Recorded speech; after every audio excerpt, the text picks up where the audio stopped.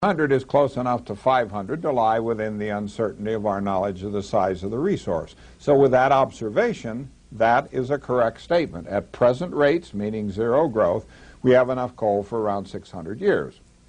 The whole point of the story that this led into was that we have to have rapid growth in coal consumption in the United States. Now it's obvious, isn't it? If you have the growth they're writing about, it won't last as long as they said it would last with zero growth. They never mentioned this. I wrote them a long letter, told them I thought this was a serious misrepresentation, to give the readers the feeling that we can have all the growth that they're writing about and still have coal around for 650 years. I got back a nice form letter. It had nothing to do with what I'd tried to explain to them. I gave this talk at a high school in Omaha, and after the talk, the high school physics teacher came to me, and he had a booklet. He said, "Have you seen this?" I hadn't seen it. He said, "Look at this. We've got coal coming out of our ears." As reported by Forbes magazine, now that's a prominent business magazine, the United States has 437 billion tons of known coal reserves. That is a good figure.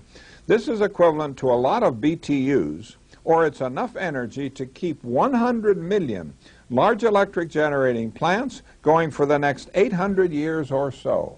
Now the teacher said to me, "How can that be true? That's one large electric generating plant for every 2 people in the United States." I said, "Of course it can't be true. It's absolute nonsense. Let's do long division to see how crazy it is." So you take the coal they say is there, divide by what was then the current rate of consumption, you find you couldn't keep that rate up for 800 years. We hardly have 500 large electric generating plants. They said it would be good for 100 million such plants. Time magazine tells us that beneath the pits heads of Appalachia and the Ohio Valley, and under the sprawling strip mines of the West, lie coal seams rich enough to meet the country's power needs for centuries, no matter how much energy consumption may grow. And so I give you a very fundamental observation. Don't believe any prediction of the life expectancy of a non-renewable resource until you have confirmed the prediction by repeating the calculation. As a corollary, we have to note that the more optimistic the prediction, the greater is the probability that it's based on faulty arithmetic or on no arithmetic at all. Again, from Time magazine, energy industries agree that to achieve some form of energy self-sufficiency, the U.S. must mine all the coal that it can. Now think about that for just a moment. Let me paraphrase it. The more rapidly we consume our resources, the more self-sufficient we'll be. Now, isn't that what it says? Well, David Brower called this the policy of strength through exhaustion. Now, here's an example of strength through exhaustion. Here is William Simon, energy advisor to the President of the United States. Simon says we should be trying to get as many holes drilled as possible to get the proven oil reserves. The more rapidly we can get the last of that oil up out of the ground and finish using it, the better off we'll be. Well, let's look at Dr. Hubbard's graph for oil production in the lower 48 states. There was a long period of approximately steady growth indicated by this straight line on the semi-logarithmic plot. But for quite a while now, production has fallen below the growth curve while our demand continued on up this growth curve until the 1970s. Now, it's obvious the difference between those two curves has to be made up with imports. And it was in early 1995 that the news told us that the year 1994 was the first year in our nation's history in which we had to import more oil than we were able to get out of our own ground. Well, maybe you're wondering, does it make any sense to imagine that we could have steady growth in the rate of consumption of a resource till the last bit of it was used and then the rate of consumption would plunge abruptly to zero? I say no, that does not make sense. You say, all right, why bother us then with the calculation of this expiration time? My answer is this: every segment of our society, our business leaders, government leaders, political leaders, the local level, state level, national level, everyone aspires to maintain a society in which all measures of material consumption continue to grow steadily, year after year after year, world without end. Now, since that's so central to everything we do, we ought to know where it would lead. On the other hand, we should recognize there is a better model. We turn again to the work of the late Dr. Hubbard. He has plotted the rate of consumption of resources that have already expired. He finds, yes, There is an early period of steady growth in the rate of consumption, but then the rate goes through a maximum and comes back down in a nice symmetric bell-shaped curve. And when he fitted this curve to the data on U.S. oil production back in the 1970s, he found that at that point we were right about there. We were 1/2 way through that enormous resource. Now that's roughly what that Texas expert said in the quotation we saw earlier. Now let's see what it means. It means that from now on domestic oil production can only go downhill, and it's downhill all the rest of the way. And it doesn't matter what they say inside the Beltway in Washington, D.C. Now it means we could work hard and put some bumps on the downhill side of the curve. You'll see there are bumps on the uphill side.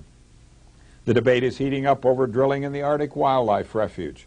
I've seen the estimate that they might find 3.2 billion barrels of oil up there.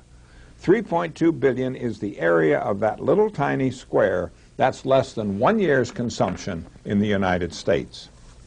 Now, let's look at the curve in this way. The area under the entire curve represents the entire resource of U.S. petroleum before any of it was used. Now, that area has been divided here into 3 parts. Unshaded on the left, that's the oil we've taken from the ground. We've used it, it's gone. This vertical shaded band, that's the oil we've drilled into. We've found it, we're pumping on it today. Shaded in green on the right is the undiscovered oil. We have very good ways now of estimating how much oil remains undiscovered. This is the undiscovered oil. This is the oil we're looking for in all those places where drilling is going on. This is the oil we've got to find if we're going to make it down the curve on schedule. Now, every once in a while someone reminds me that 100 years ago someone did a calculation and predicted that the U.S. would be out of oil perhaps in 25 years. We obviously were not. The calculation must have been wrong. Therefore, of course, all calculations are wrong. Well, now let's understand what they did 100 years ago. This band of discovered oil 100 years ago was way over in here someplace. At that point, they had no idea how much oil was undiscovered. So they just took the discovered oil, divided by how rapidly it was then being consumed, come up with 25 years.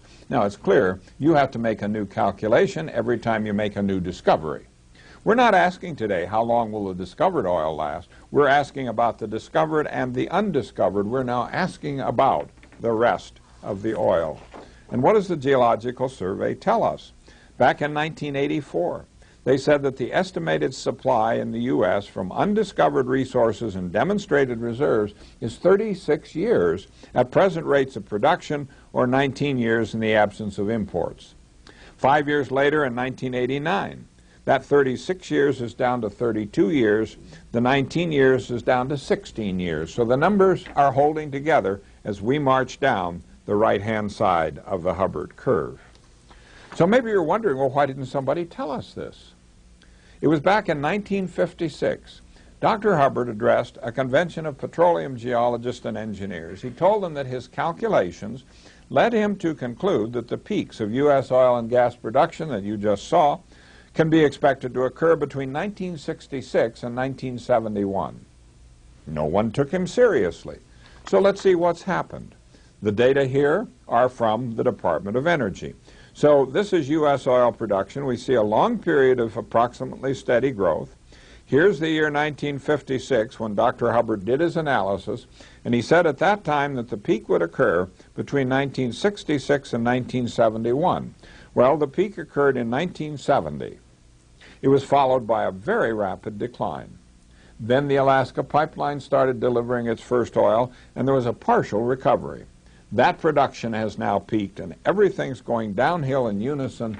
And when I go to a spreadsheet on my computer at home, and I find the parameters of the curve that is the best fit to these scattered U.S. data, from that best fit curve, it looks to me as though we have consumed 3/4 of the recoverable oil that was ever in our